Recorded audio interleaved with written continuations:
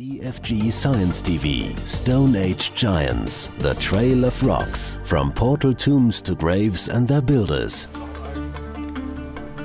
While the researchers at Lake Pogensay drill for sediment cores, another team that is also involved in the priority program is digging at a site just a few kilometers away in the Neolithic water-saturated site of Wolkenwehe in the Brenner bog. They're looking for clues to give the scientists more information about the landscape 5,000 years ago. Archaeologist Jan-Piet Brozio is in charge of the work at the settlement. We're working together with several other scientific disciplines. We'll be visited by soil scientists who are going to take samples, as well as botanists who will conduct various experiments, including pollen analyses, which will enable us to include information on the history of the vegetation in this area in our findings.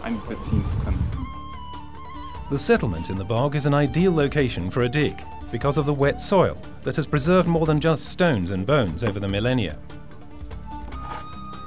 Yes, the special thing about this site is that we have a water-saturated site. That means that we're dealing with the preservation of organic material, first and foremost the piles. And at the same time, we're also dealing with a site that is absolutely unique. In the 1950s, the Brenner bog was drained.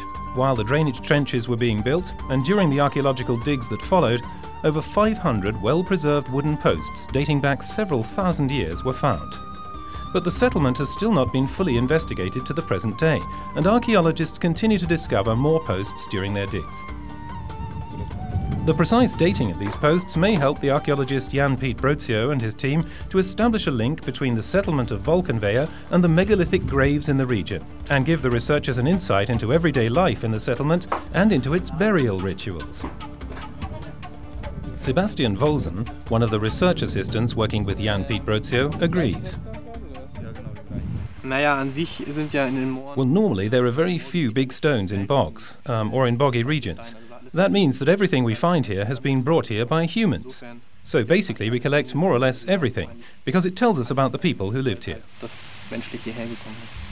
3 tons of flint and rocks were already recovered from the bog by archaeologists in the 1950s. Another ton has been collected by more recent digs.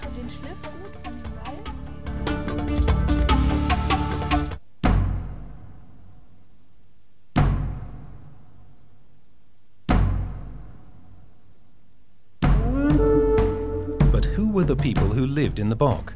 Where did they come from? Can a DNA analysis help the researchers to answer this question?